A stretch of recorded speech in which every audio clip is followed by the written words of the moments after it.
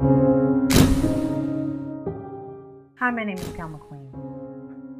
About a year ago, I woke up one morning and I realized that, like myself, I didn't know any women that had a father in their lives. I interviewed 3 different women from 3 different walks of life that have 3 different experiences, and I wanted to share it with you. This is my Father John Doe.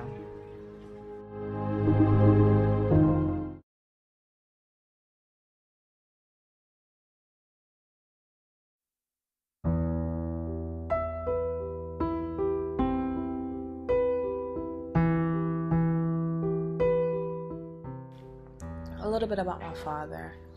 From what I know of him, he was sweet but aggressive, so kind of passive aggressive. He was a heroin addict, so he was raised in the streets. That's all he really knew was the streets. It was when he was around a relationship. From being a heroin addict and being a stick-up kid, you know, he was in and out of jail, including being in the street. So he would have his time. He'll come when he can and spend time with me. I didn't find out till my teenage years that my mother was actually giving him money to see me. So, you know, at least come see your daughter. I'll give you some money, but come see your daughter. And that made me feel like, wow,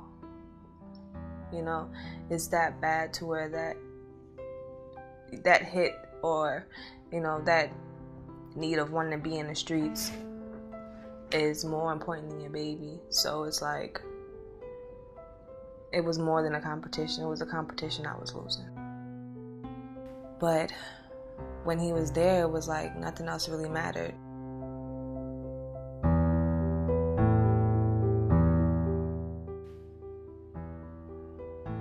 I guess that's all I really know about him. Women who grow up without father figures in their lives have a tendency to have self-esteem issues and start to kind of feel an emptiness and have feelings of being worthless.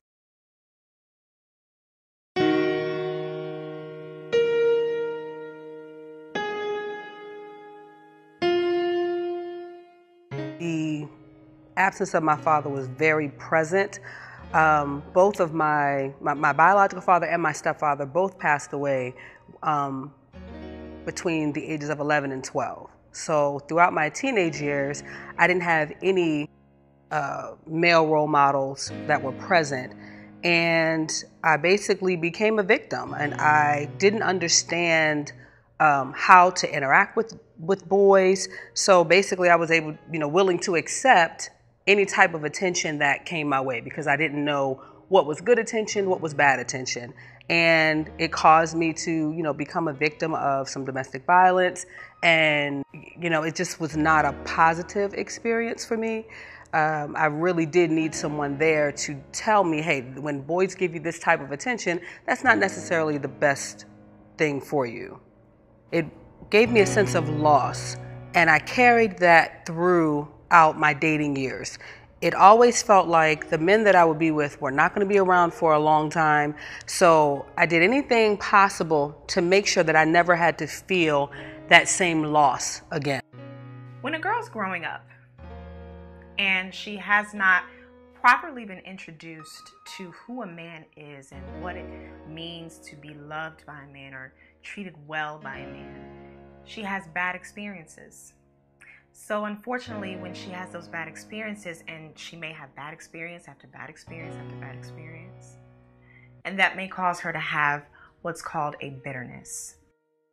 She hasn't been properly introduced to what a man even means. One of the ways that I myself have used to kind of overcome some of the pain and the feelings that I have when it comes to the fact that I didn't grow up in a household with my father is I had to be honest with myself. I had to be honest with myself about my pain, my need to have somebody, my need to be accepted. I had to be honest with myself about these things. And that actually started my healing process. I had to admit that I was hurt and I was broken.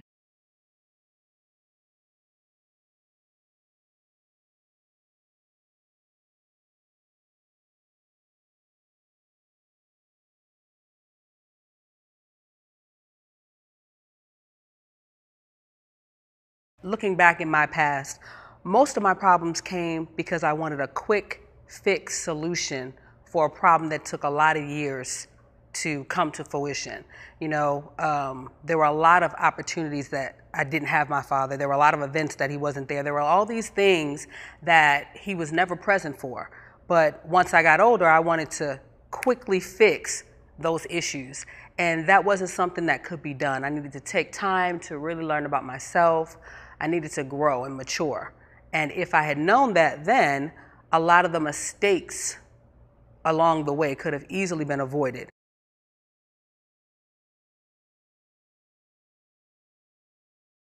My earliest memory of him was a time that he taught me how to swim. He taught you how to swim? He taught me how to swim. We went to the pool and he was like, Mousy, get in there, you're gonna float and just kick your feet. And I followed. I did exactly what he did. Told me, and I've been swimming ever since, frontwards, backwards, some of everything. But that's one thing he did teach me. He taught me how to swim. So did that make you feel special when he did that particular thing with you? I felt like I mattered something to him, that he actually took the time out and taught me something as simple as that.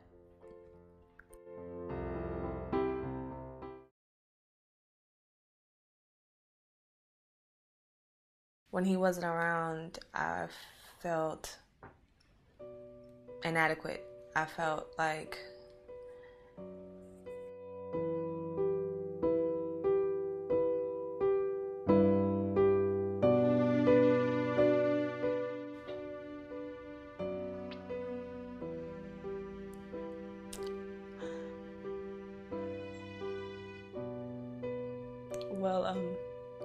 the time he disappointed me, I was 8 years old, and it was a week before Christmas, and he came to me and he made me promise him some things.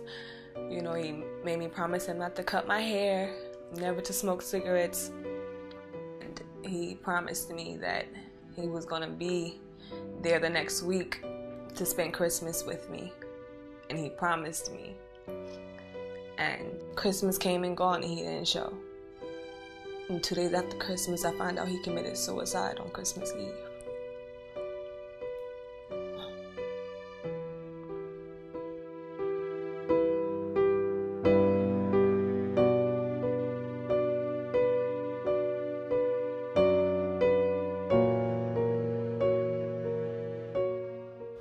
My stepfather passed away first. He actually had a heart attack on our couch in the living room, and I actually was the person who watched it. I had to call the police and the ambulance. So that really affected me because that was trauma that I didn't, get counseling for or anything like that. And then about 6 or 7 months later, when my biological father passed away, I didn't want to go to a funeral. I didn't want to have anything to do with death any longer, which I regret, because I wish I had at least gone to my father's funeral just to pay my respects and at least feel that connection there. So I wasn't able to see that, and it just made me a really angry teenager. I felt abandoned and alone, and I felt as though, no one is there to really protect me, so I'm gonna learn to protect myself. So I really just became extremely aggressive, I just felt like I'm not going to be a victim anymore. Nobody's going to hurt me. And I believe that whatever you put out is what you attract.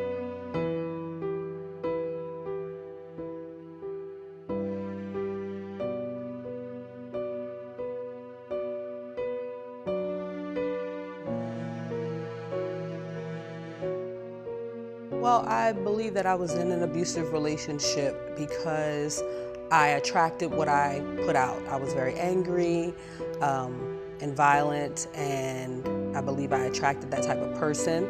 My son's father began to become very aggressive and abuse me from the age of 18 to about 22.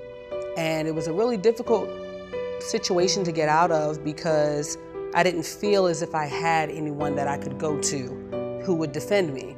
So, my brothers didn't have they had a father, but not necessarily the best role model. So they didn't understand the need for them to step in. So I was pretty much alone. And in that situation, I basically was just repeating the cycle of violence that had been perpetuated throughout my family. And it was just not a very positive situation, and I knew I needed to get out of it for my son's sake. So after I had my son, I decided, this is not the way I want my son to see positive women. I wanted him to understand that this is not the way to treat women, but also I wanted him to understand that as a mother, your job is to protect your child and protect them from these negative situations. So that kind of gave me the strength to move out of that situation.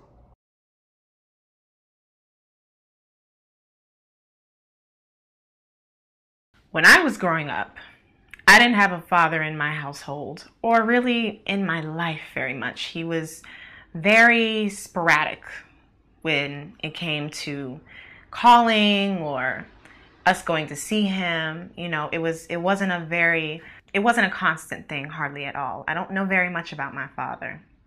But the thing about it is, even though my father has not been in my life and I haven't had experiences with him, I still love him very much.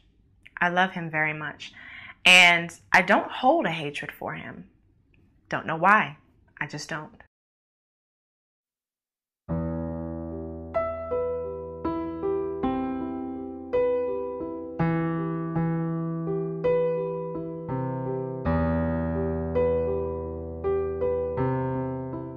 The guys I dated before I met my husband, they all were the same. Tall, light skin, a lot of tattoos. They were all drug dealers. I think it tied to my father's experience because it was like I wanted that love from the people that was giving him his love.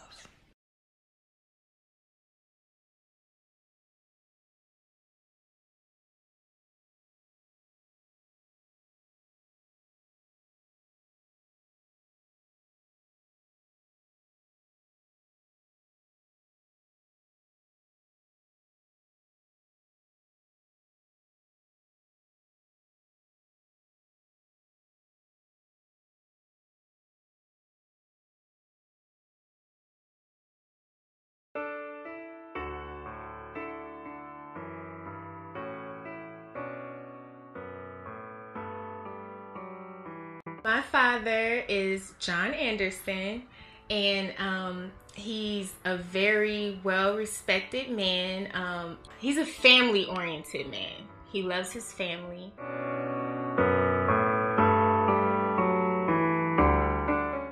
Just the conversations that we have. I could talk to him really for hours, just about everything. And I couldn't see growing up without him.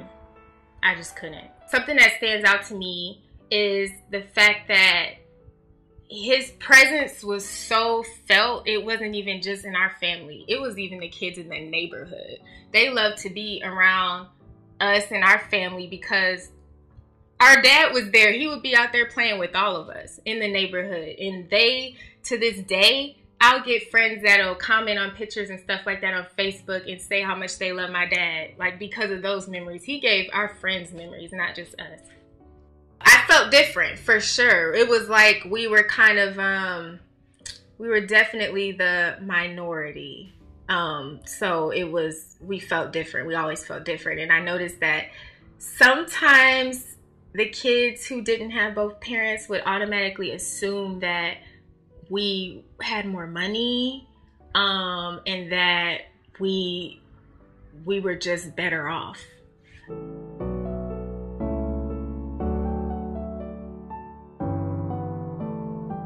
Having my mom and my dad in my household, something that I learned that I carry with me as an adult is, I didn't realize this until I got older, but I never seen them argue in front of us, ever. And of course they have problems just like any other relationship, but they never argued in front of us. I can't name one time where I remember them arguing. And now that's something that I'm definitely gonna make sure I do when I have kids. If I have problems, they don't need to know about it. Don't argue in front of them. It's not something that they need to see. If I could say anything to my dad, I would say that you are an amazing man, and you have molded me into the woman that I am today. And you're just a good dude. You're a good guy.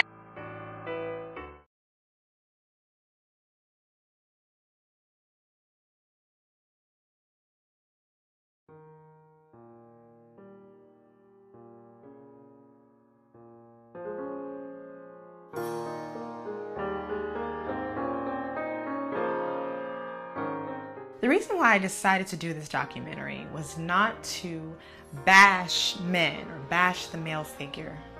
It was to express and stress the importance of a little girl having a father in her life. It's always made very well known why boys need men in their lives, because they need to teach them how to be men. But it's not explained very often why a little girl needs a father in her life and how important it is. I'm so happy that I'm in a place where I'm no longer angry. I'm happy where I'm in a place where I've been able to let go of the negativity that has surrounded me and could have taken over my life. And I've been able to take those negative experiences and make positive ones out of it. How do I move on in life? I just give it to God. Hold on. It's gonna get better. The things that you're feeling, the emptiness, don't look for it in sex. Don't look for it in love, because you're looking for what you're looking for, you're gonna find something else. And you don't want to find something that'll stick with you for the rest of your life.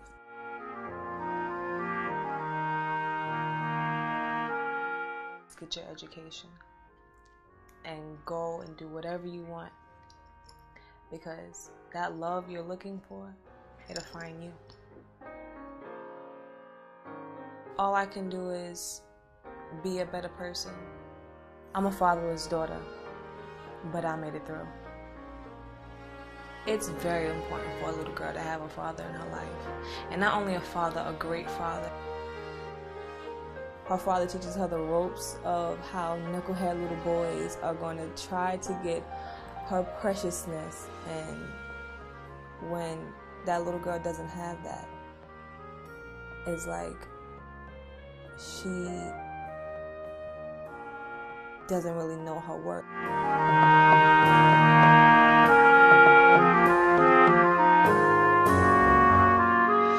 How are you really supposed to know how a man's supposed to treat you if you don't have that example? His presence, I think, allowed me to have a more positive view on men.